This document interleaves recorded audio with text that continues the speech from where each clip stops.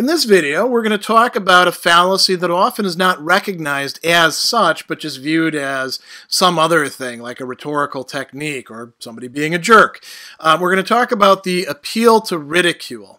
So we'll do 8 main things as usual in this video. We'll talk about what the appeal to ridicule is. We'll look at the argument structure of it.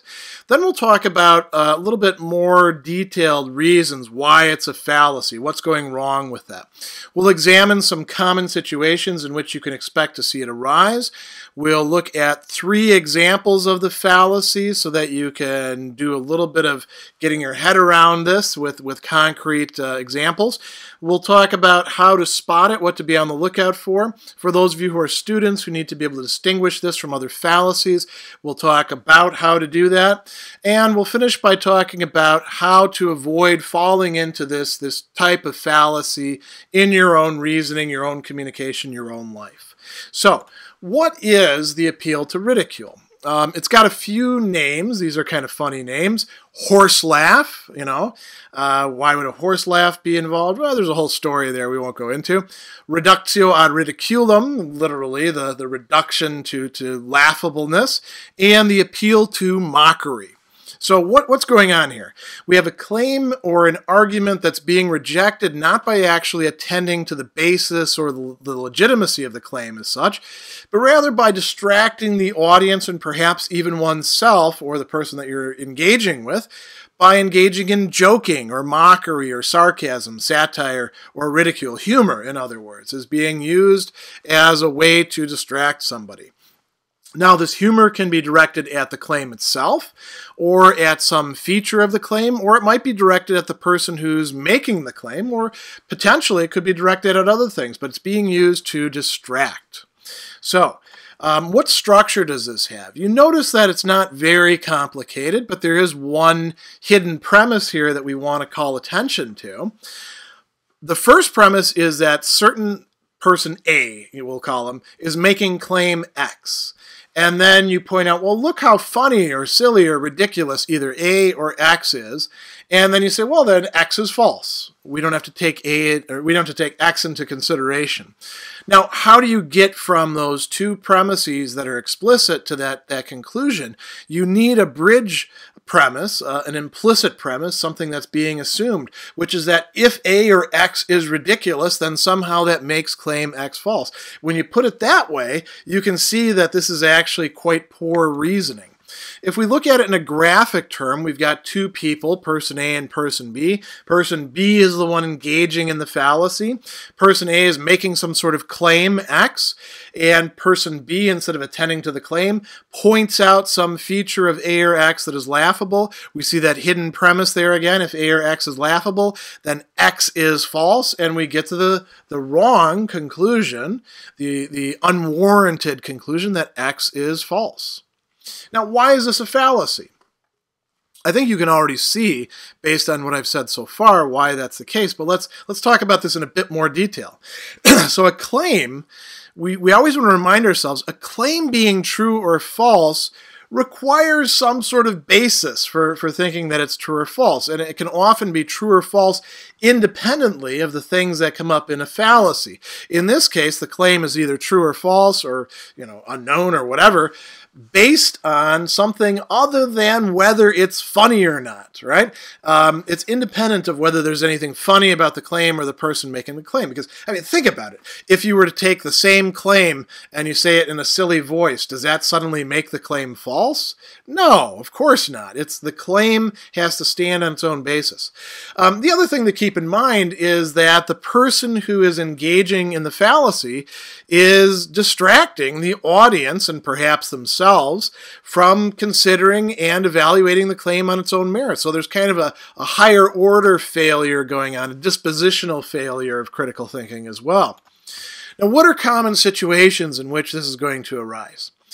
Well, as a rule, you can say that it occurs in situations in which there's some sort of funny aspect that you can latch onto, either with the claim or the subject or the person making the claim. So there's probably certain subjects that are more low-hanging fruit, as they say, for this sort of thing. Now, the kind of context that this can appear in are extremely wide.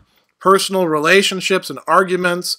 Somebody makes some sort of claim about, who should take out the trash or who should be doing the laundry, and you point out that they've got a funny nose, or the laundry wouldn't need to be done so often if they weren't such a slob, and you say it in kind of a joking voice. Those are appeals to ridicule.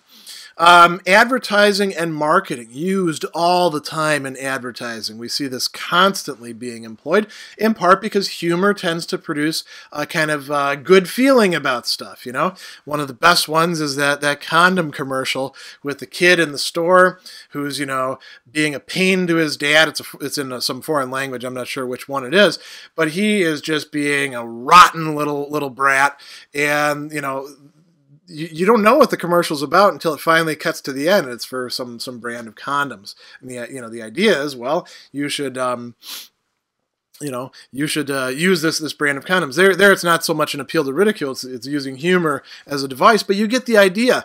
Advertising will oftentimes try to discredit their competitors by making them look silly, by arguing that people who would want to be engaged with them are kind of goofy, or there's something ridiculous about them.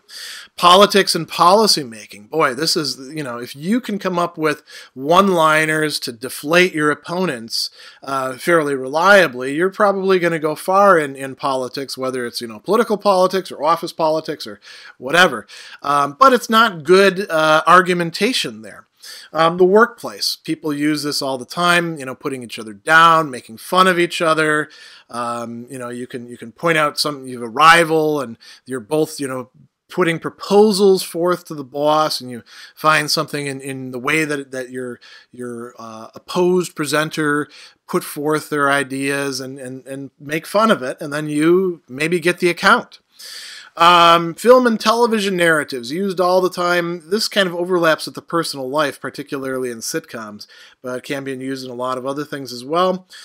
School situations, sports, entertainment, all these sorts of things are common situations where you can expect to see the appeal to ridicule. Let's look at some examples now. So, this one's straight out of Beavis and Butthead. I don't know if they actually made this joke, but it's the kind of joke that they would make. And by the way, I'm a fan of Beavis and Butthead. I kind of like the show, but I don't, view it as a good example of critical thinking. So imagine the teacher is saying, "I consider it my duty to inform you that your current grades are going to result in you failing this course and repeating the 10th grade."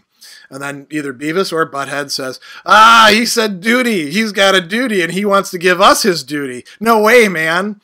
And the conclusion is, well, we're not going to have to repeat the 10th grade. Clearly false in their case, right? Since they've been in the 10th grade, or maybe the 11th grade, I'm not sure which, for the entirety of their show. Here's another one that's really interesting from politics. This happened a long time ago, and a lot of people nowadays seem to think that it was Reagan who said this to Mondale. Reagan had some other zingers that he used with Mondale. This was in an election campaign in 1984 where Reagan won by such a landslide that it hasn't, that was the last election where somebody just totally trounced their opponent. But the guy that he trounced somebody else first. Mondale was the front runner, and Gary Hart was this other Democratic politician who was, rapidly rising in the polls. And at the same time, Wendy's had come out with this famous "Where's the Beef" commercial. It's something you can Google. You actually see the commercial. There's a tiny little, hamburger inside a giant bun, and the idea is that, this is kind of trickery to provide somebody with a giant bun and a tiny little bit of meat. Mondale, who actually hadn't seen the ad, was told by his advisors that he ought to use this as a line. So he said to Gary Hart, "What's so new about coming out for entrepreneurs? When I hear your new ideas," sort of scare quotes, "I'm reminded of the ad, 'Where's the beef?'" And this really took off. This was very effective. The conclusion was you can just ignore or dismiss Gary Hart's ideas. They're not really new ideas. This was just an appeal to ridicule. Now, This is one that actually occurred to me when I was a kid, and I used to get in a lot of trouble, and I was thrown in with a bunch of other kids who'd gotten in a lot of trouble, and there was one who sort of prided herself on her elite status because she, came from a good family and listened to classical music. So she said, I only listen to classical music, and I pointed out, because I was a metalhead, there's a lot of interesting connections between metal and classical music. And so what she said was, yeah, who rattled your cage, monkey? Shouldn't you be out somewhere breaking the law? Because that's a Judas Priest song, Breaking the Law. Showed that she actually knew a little bit about heavy metal. And the conclusion is metal and classical don't actually bear any interesting connections. It's a way of just sort of sidestepping the issue. Let's talk now about how you can spot this fallacy when it's occurring. This is pretty easy to spot. Just look whether an issue or claim is being examined on its merits or whether the claim is being dismissed through ridicule or humor of some sort. Somebody's laughing at somebody. Is that the case? Well, you probably have an appeal to ridicule then. Be particularly on guard for this when considering arguments and claims being made in situations involving, by their very genre or their nature or their intention, comedy. You don't go to the White House, correspondence dinner expecting that there's going to be a lot of, serious policy stuff being debated, right? Because it's there for people to joke around. The Daily Show, great example of that. I know a lot of people would get their news from The Daily Show. Probably not the smartest thing to do because, when Jon Stewart was in his heyday, he was actually covering stories, but he had to put some sort of comedic spin on it, and it may not be giving you the best view on it. Anything involving Bill Maher, glaring case. He will. It's kind of debatable with him. This is a total tangent, but I don't know whether he is more invested in just trying to bash opponents and making the points that he makes, or trying to be a funny guy. He doesn't do either one particularly effectively. He comes across as a very bitter going for easy targets kind of guy. It's too bad because I actually liked him quite a bit when he first came out. When you're enjoying good humor, nobody's saying, by the way, don't be funny, don't enjoy good humor. But when you're enjoying good humor, see whether the comedic point is really relevant to the matter under discussion or whether it's distracting from it. If you're trying to have a serious discussion where you're advancing some sort of claim, sometimes you got to put the humor aside. Now, what for you students who have to worry about not confusing this with other fallacies, what's not the appeal to ridicule? You notice I've got quite a few fallacies here that it's easy to mix it up with. One of these is the non sequitur fallacy. Non sequitur literally means does not follow. Two things are disconnected. They're not actually, there's no intrinsic or relevant connection between them. You're just throwing them together. Comedy sometimes looks like that a bit, right? So it would be easy to mistake it for that. I guess the dividing line would be, is it funny or not, right? Sometimes you might mistake it for another fallacy that's similar called the red herring fallacy. In the red herring fallacy, some sort of interesting distraction is being introduced. In the case of appeal to ridicule, the key thing is that it involves humor. The red herring may not necessarily involve humor, so if you have to pick between them, if there's comedy going on, pick the appeal to ridicule.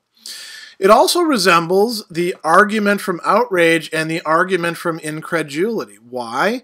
Because they have similar structures, right? You're just sort of like doing something, and somehow that's going to be relevant to the truth or falsity of somebody else's claim. But in the case of the argument from outrage, you're displaying some sort of outrage. You're getting all worked up, right?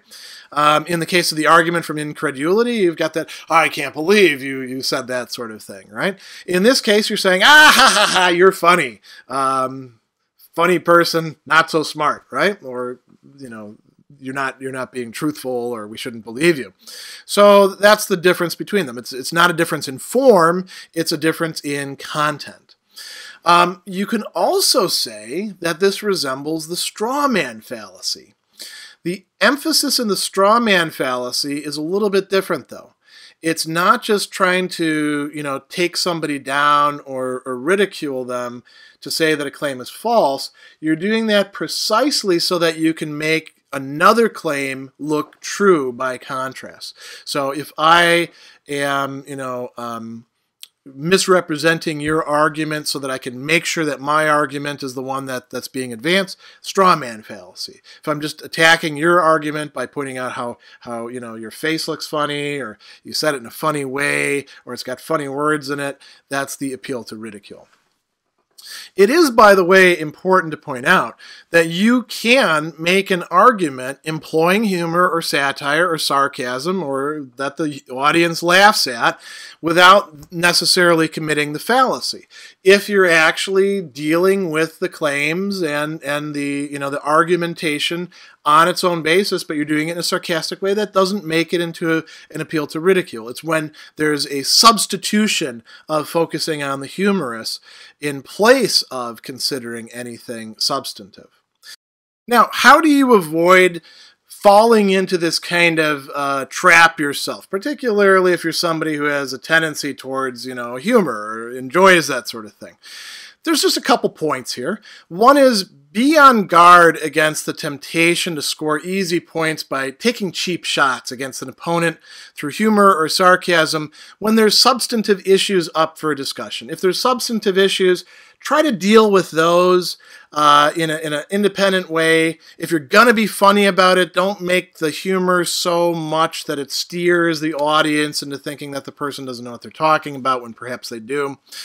Also, remind yourself it's really easy to find things to laugh about when looking at people or positions that we disagree with, but that these are typically irrelevant to the matter under discussion. There's very few things, unless you're actually talking about whether something is funny or not, that are going to be, decided by humor. That's not a relevant consideration in most cases. Now, nobody's saying that you have to be a robot, turn off your sense of humor or anything like that. I'm a big believer in Aristotle's dictum that there is a actual virtue of good humor or wit that lies in between the extremes of, not appreciating humor at all, being a dull person, and being a buffoon, a jackass. But, aiming for that happy medium requires that when we're trying to, engage in things that give us pleasure, like humor, we focus also on what the case is in front of us, that we don't get distracted by that or distract other people. The last thing that I want to say is that this video is part of a series discussing common fallacies in reasoning and argumentation, and it belongs to a whole channel devoted to critical thinking, logic, and argumentation. So if you enjoy this video, if you find it useful, if it helped you out, suggest it to other people, post it, share it, refer to it, and come back and check out our channel, because we're going to be constantly adding new content in these areas over the next several years.